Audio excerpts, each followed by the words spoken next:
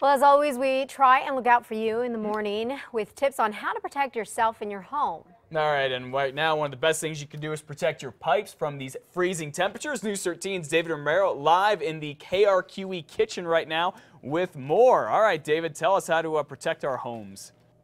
Well, Matt, of course, we told you last half hour about how leaving the sink on a nice slow drip is going to help keep those pipes from freezing. And here's another tip to prevent all those problems altogether. Now, that's making sure that your furnace is in good working order.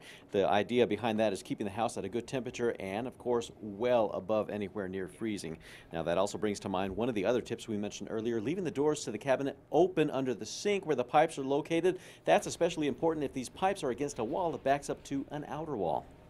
Check your filters, make sure your filters are clean, make sure you have good airflow.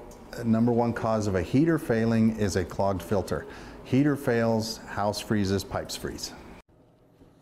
And of course, the other thing you have to look out for are those outdoor water spigots that you hook a hose up to. Most of the home improvement stores around town sell covers that you can easily put on there yourself. That's going to help keep those from freezing outside as well. Matt, back to you. All right, great point, David. You know you don't want to get hosed by all of this winter weather. Now, if you want a checklist to see what you can do to protect your home, you can find it at krqe.com. Just look under news links and actually the morning section. I apologize. All right,